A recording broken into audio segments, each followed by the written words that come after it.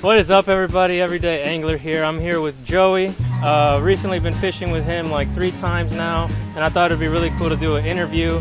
I did one with John in the past, so I'm trying to kind of keep up and do little interviews with everybody I fish with. So I guess first we could get to know him a little better. So why don't you tell the subscribers a little bit about yourself? All right, so I'm from the Chattanooga area. I joined the Army for like 8 years and had a good time doing that. When I got out, I kind of picked up fishing again and started fly fishing. It was something I always wanted to do, and I started on the salt marsh down in Savannah, Georgia, then went on to North Georgia waters. I've gone a little bit out west. I don't know. Just a little bit of everything. That wasn't really about me. I just went straight into fishing. That's fine. Okay. So how exactly did you get into fly fishing? So, I started fly fishing probably about 2 or 3 years ago. I'd moved to Cumberland Island, Georgia to live on the island for 6 months and volunteer for the National Park Service. And this guy came and was like, "You live here and don't fish." I'm like, "What would I fish for?" And he's like, "Dude, fly fishing for redfish is like the best thing you can do here." And I was like, so I went and bought a fly rod and started trying it, and it was horrible. I had no idea how to cast or anything like that, and that's how I started. And I eventually moved up to kind of waters that I was more familiar with in Chattanooga and started fishing like flat lakes and got my cast down and really kind of intertwined the idea of fly fishing with what I already knew with I'd been fishing probably since I was 5 or so I just kind of intertwined that knowledge with the new practice of fly fishing. Yeah, I think that's one of the biggest things when you're thinking about going to fly fishing. A lot of people just think, I've got to drive to the mountains, I've got to go fish for wild fish and trout. And really, the best thing to do would just go do what you would normally do. Just do it with a fly rod. That's a lot what I do on my channel, I've fished a lot of the same spots like with ultralight spinning gear. Now I'm just doing it with a fly rod. So that brings up the next question of, do you have like any advice or tips for people that think they want to start fly fishing and just aren't too sure, or they don't really have anybody there to help them out with it? Yeah, I think you kind of hit the nail on the head there. If you want to get into fly fishing, the best thing you can do is just drop your spinning rod, replace it with a fly rod, and start with the waters that you know. I mean, if it's just catching tiny panfish, there's nothing wrong with that. Which there's nothing wrong with. We did that today. Yeah. And it was well, we got some good stuff too. Yeah.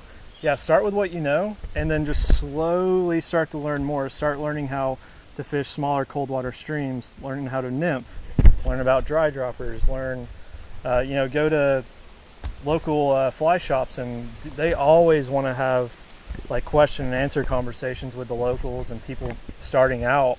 That's how I did it. I think that's how mostly everyone does it, unless you have like a parent. Unless you're like born into like your dad fly fish, which I think, definitely not my situation, not yours. And you can definitely kind of tell when somebody has only fly fished, you know? Yeah, there's a big difference. And that brings up something that was a little bit for me when I first got started, because a lot of people, those of you that have been with the channel for a while, but a lot of people don't know, I didn't really transition from bass fishing to fly fishing. I went from like bait fishing to fly fishing, which is 2 completely different things, right? And kind of the fly shop atmosphere gets a little bit of drama sometimes, which I've only had one experience, and it's been good here in Chattanooga. And I'm meaning to visit Hiwassee and Tellico and all that, but when you walk into a fly shop, it's true. I've kind of did a little video on the weight of the rods, the 5X, 7X, all these tippet stuff, all these different hook sizes, and what would you recommend to somebody? Do you think they should maybe do a little of their own research or just go straight into the fly shop? Me personally, I'm the kind of person that's just going to go right in and ask questions. And that's kind of what I did. And there is like this kind of dilemma with walking into a fly shop, not knowing anything. Like, the culture of fly fishing isn't really elitist at all, but you do run into people that can kind of rub you the wrong way if you don't know anything. And so I think the best thing to do is both do some do some research on your own, write down some questions, and take that to somebody in a fly shop and be like, this is what I want to do. You know, have an idea of what you want to start with. If you want to start with, you know, small brook trout creeks in the northern like in the high elevation Appalachians, you know, let them know that. Or if you want to, you know, be on the lakes trying to get bass and smallmouth or panfish, like, let them know that.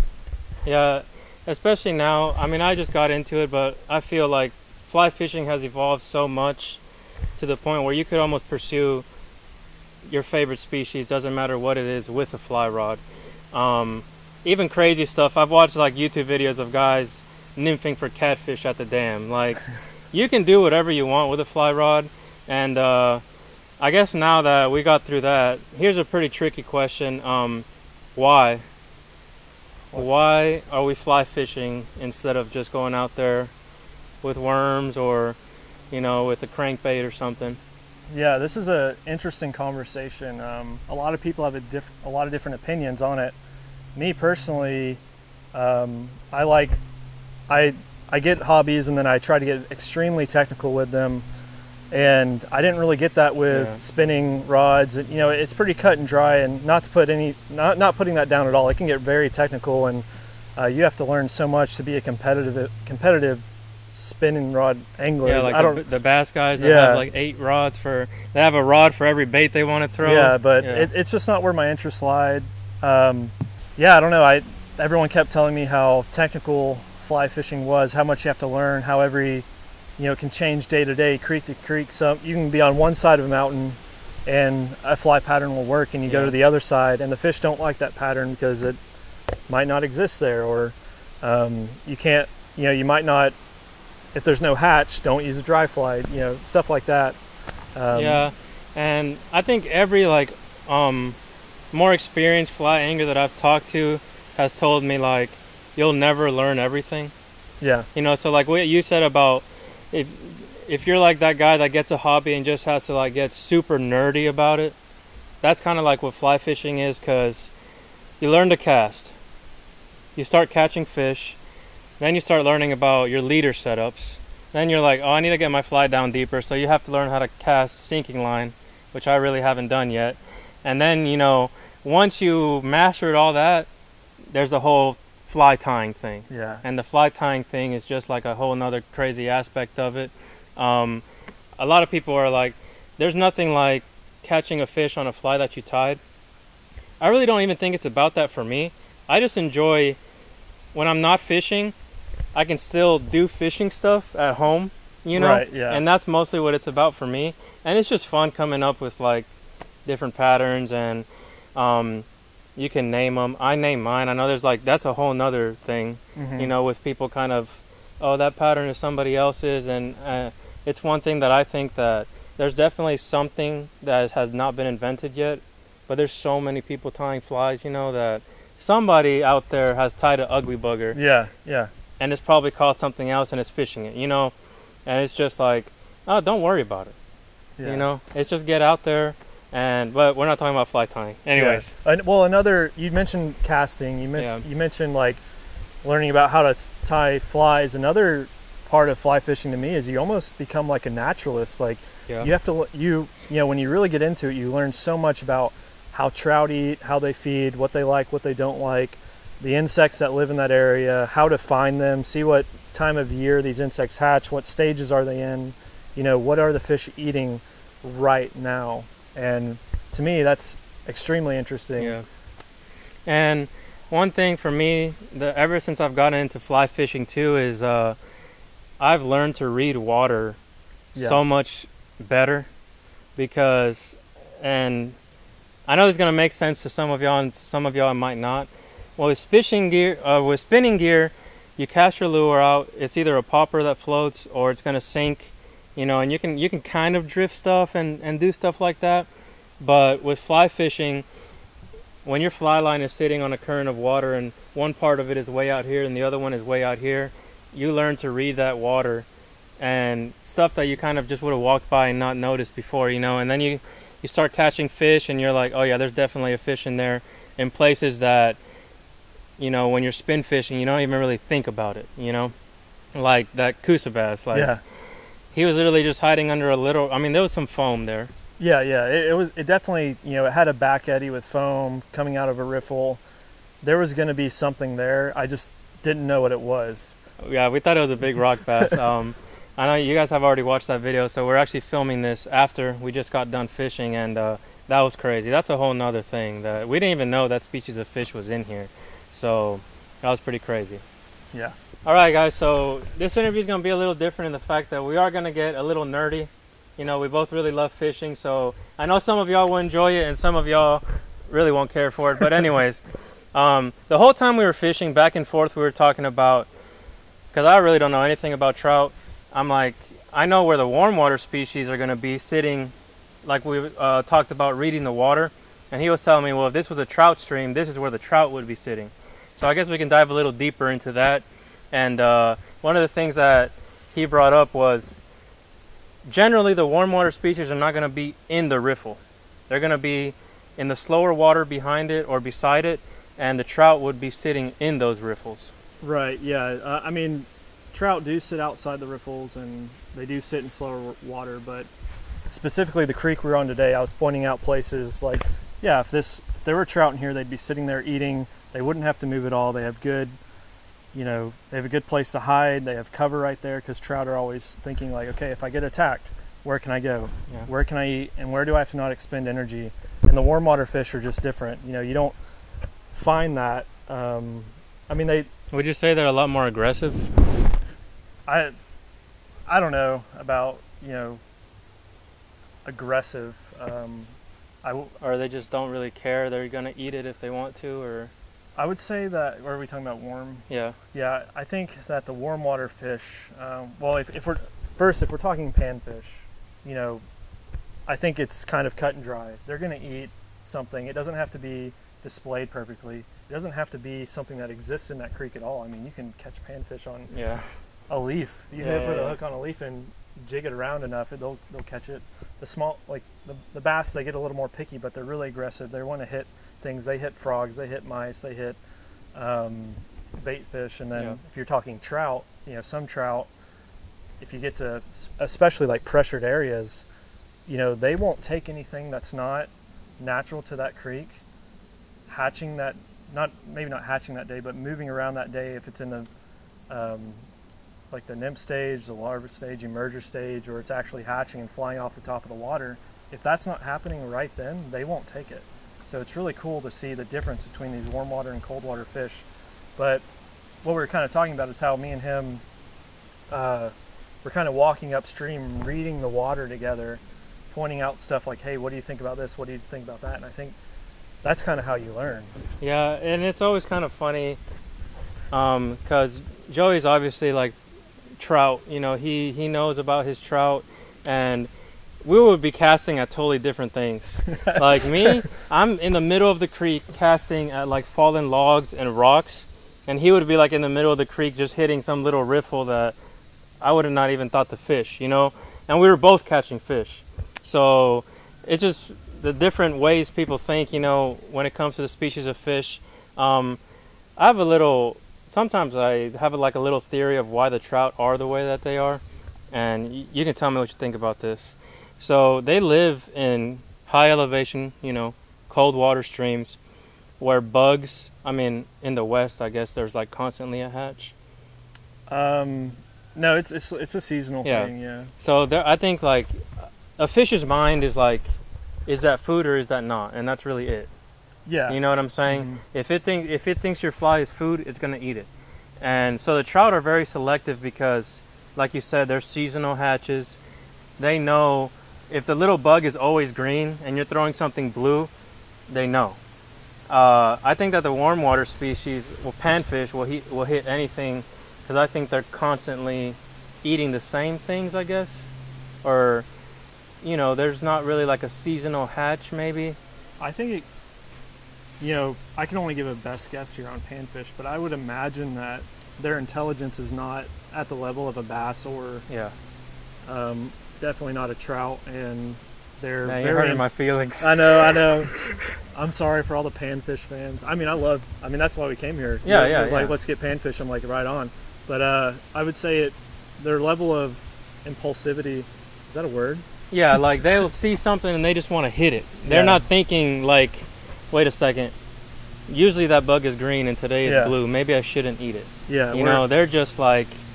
Whereas like, you know, you talk about trout, well, hatchery trout are going to eat a lot more than like a wild trout. Yeah. And then going back to the color of what's in this, the trout might see whatever coming through the riffle or bouncing off the bottom, and it might say, okay, I don't know that color, but I'm going to try it anyway. And then it will literally feel it around in its mouth.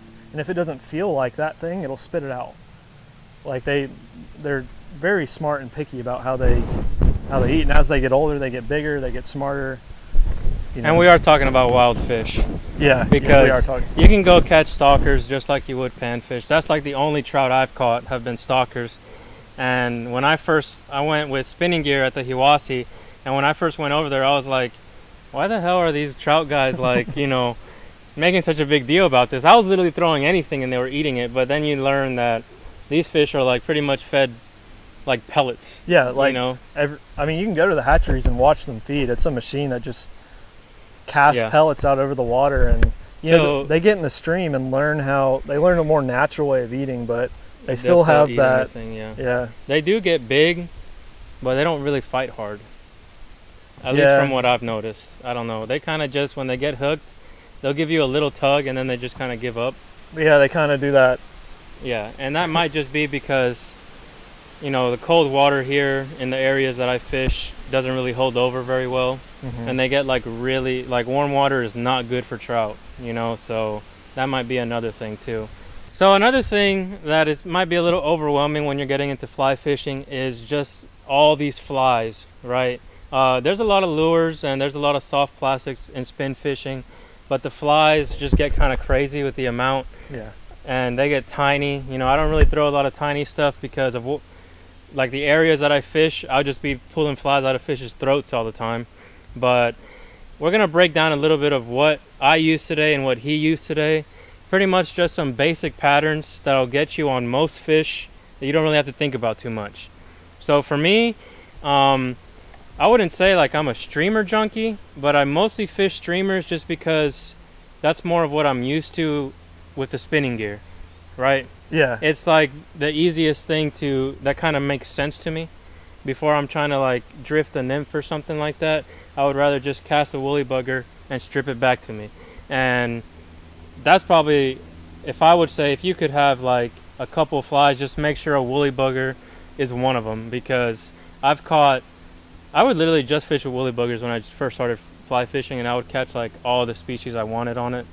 So I guess you can tell them a little bit more about your setup that you use today. Yeah, so I'm the opposite. Yeah, yeah. No matter where I go, time of year, whatever, I'm always going to put something on top of the water first. And a lot of people, and it doesn't make sense, will tell you that makes no sense. Yeah. But I do it because that's what I like to see. I love to see a fish hit the top. I will try the top water for like 30 minutes at least, and I know most of the time I'm doing that, I'm not going to get fish, especially, you know, if I'm fishing for trout. But I always give it a shot, especially with warm water fish, and that's what I did today. Yeah. I had on like 1.5 inch big foam ant, and probably a dropper. I don't know what it was. It had like a emerald colored. No, it was a stonefly. I was using, Okay, yeah. Yeah, I had this beautiful dropper on. It wasn't doing anything for me, and so I was like, okay, I'm going to go to the stonefly. It's the most reliable fly for me when it comes to warm water fishing. To a fish, it looks a lot like a woolly bugger. We're essentially talking about the same thing here. It just looks like something buggy. Yeah, that's my thing with tying the ugly flies. It's just something that has a little fuzz, has some silly legs on it. Something that they want to eat, you know? Yeah. When it comes to panfish, like warm water fish like that. So I guess just a few patterns. Yeah, I mean, to get people out and catching fish, whether it's, I know trout can be a little picky, but you know, the panfish and stuff, you know. Well, let's start. Okay, lakes, warm water lakes in the southeast. Lakes. Yeah, there's. We got like woolly bugger, stonefly, anything that imitates like a wounded bait fish. Yeah. Any streamer. I mean, that's good. I just keep saying the woolly bugger. Yeah, he's not going to stop saying that. Yeah, because ugly bugger, no. Yeah. The first time we went fishing and he was kind of opening my eyes up to the whole nymphing thing, I didn't have any nymphs, and I was just using my woolly bugger, and it was doing. I was catching fish on it. The woolly bugger, you can strip it and imitate a bait fish, or you can like nymph it, and it could almost imitate a stonefly or a helgermite. It's very versatile. Yeah, and I guess woolly bugger. And for top water patterns, I mean, any kind of caddis fly or anything with some elk hair in it. You can go the foam route. The foam route's really good for like waters where they're not going to be too picky. They're not the bigger foam things. I just don't think are very natural looking. Yeah. But I do a hopper dropper in warm water creeks. It gives you the opportunity to get a fish that wants to hit the top water, like the Coosa bass. Yeah. Well, I use foam because, like I said, they're small flies, but compared to some trout flies, they're pretty big. Yeah. Like the smallest thing I'll throw is a size 10. And a lot of these little dry flies won't hold up these nymphs, and, it's panfish, it's bass, they're not too picky, and the foam is just, for me, is a lot more resilient. Mm-hmm. It's going to float high, it's going to stay up. A lot of these natural dry flies, after a while, they start to sink because, it's hair. And it gets water in it, but they're definitely better for like a more delicate presentation. Yeah, and doing the warm water creeks like we've done today, you really can get away with a lot. Yeah. You don't have to. It doesn't have to look natural. It doesn't have to, have a good presentation. You kind of just throw something out there that you think is going to work. If you catch a fish in the first 5 minutes, keep doing it. Keep it on there. And we had the foam ant patterns. You had a woolly bugger. I had a purple ugly bugger. Yeah, purple ugly bugger. Like it was not natural at all. Stonefly. Yeah, stonefly nymphs. At the beginning I had an elk hair caddis of some kind. It was just brown, probably the ugliest thing I've ever seen. The first fish I caught was on a mop fly. Yeah. So I'm like very, I guess people call them like trashy flies, like, I just think they're fun, man. Bluegill, panfish will hit about anything, so. Yeah, I mean, I think the key is to just kind of going back to stick with what you know. Like, if you fish like a chartreuse, plastic bait for smallmouth on some creek, we'll go buy like a chartreuse colored minnow or fly woolly bugger, or woolly bugger, and it's going to be the same thing to the fish. Yep. So now, it's late summer, early fall. You guys can kind of see the leaves are starting to die. The fishing is about to get rough, at least for the type of fish that I try to catch, right? Because we talked about how panfish will hit anything, but in the winter, it's tough. Like, so I guess, what are you looking to do in the winter when it does get tough? And I know you talked a little bit about starting to nymph more. Yeah, so in the wintertime, you will not catch me on a river with sink tip pulling woolly buggers around or streamers, or I'll be going to higher elevation. Like I really want to work on finding some good eastern brook trout, high elevation streams on the Tennessee-Carolina border, southern Virginia. Right now I have a 4-weight that I can nymph with, but I really want to get an actual nymphing rod, which you usually see in 3 to 4 weight, 10 feet to 11.5 feet. That's a whole nother game, man. And I was fortunate enough to fish alongside some competitive anglers here in North Georgia, but also out in Washington, and just watching how effective nymphing is, and having done a little bit myself in Montana with a good friend, it's kind of like the next thing for me. Yeah. I mean, I'd never really saw trout in my future, but it's in your future.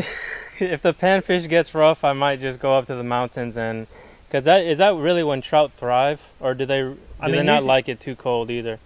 So my experience with late fall, wintertime trout fishing is it can be a little cold for them. So when the sun starts hitting the water in the mornings and like midday, it's kind of like fishing you know, a summer morning. Yeah. You know, when it starts to heat up, the warmest the water temperature is that day is when you're going to catch them. You definitely probably won't be getting a lot on top water. I don't think I've ever caught a trout. There's no bugs. There's no bugs. Yeah.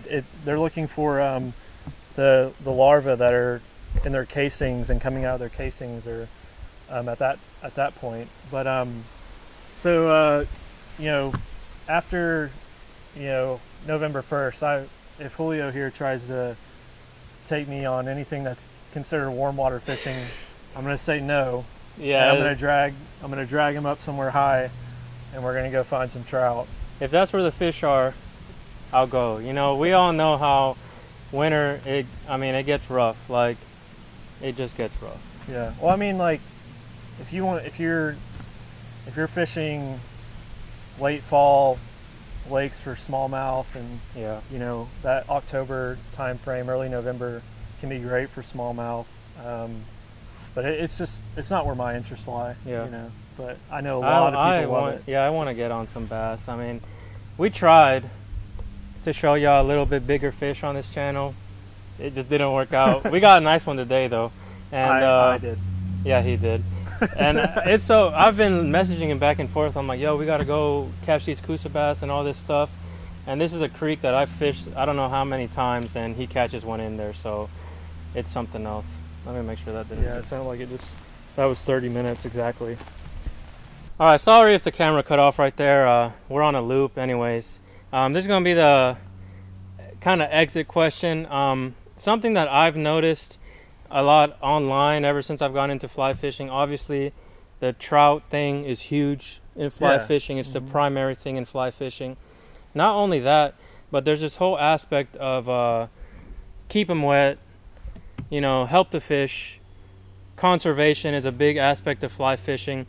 And down here in the South, I just think it's kind of funny that we're stocking fish.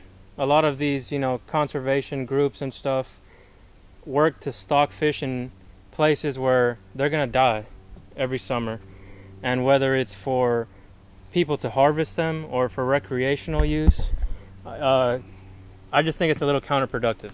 Now, I'm very new to the whole thing, so take that, you know, with a grain of salt, but that's just one thing that I can't help but notice. And sometimes I feel like other fish, like my little panfish, don't get a lot of love. And they live here all the time. You know, they survive the winter, they survive the summer. But no, we're gonna go put a bunch of these rainbow trout in here. They're gonna be dead in 2 months. So these guys can go post Instagram pictures with them. You know, so like, what do you think about that? I think it's a huge debate. It's gotten into the political realm.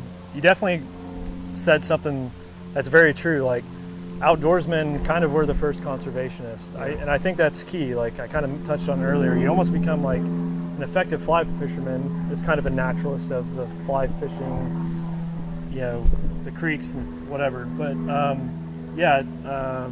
I don't agree with, you know, that creeks and streams and rivers get stocked for many different reasons. I know in the Chattanooga Southeast area, TWRA does stock trout in streams where they cannot live for more than 5 to 6 months. And there's exceptions, but for the most part, but they're put in there for recreational purpose only. And I don't agree with that. I don't think that, you know, every 10-year-old needs to be able to catch a trout in his hometown, like, because that's kind of what